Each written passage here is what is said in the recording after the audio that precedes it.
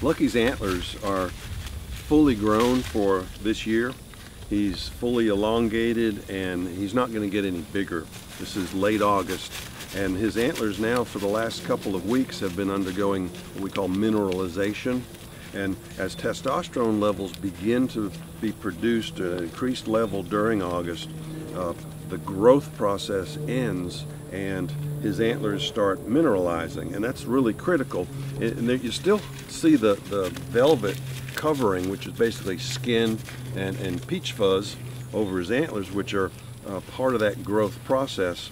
And as he's mineralizing, this velvet will eventually, the blood supply to the mineralizing antlers into the velvet will be shut off, because again that testosterone derived or controlled process of antler growth. And once it reaches a critical level, it shuts off the process completely. His antlers will have been hardened, and he'll shed his velvet and be a hardened antler.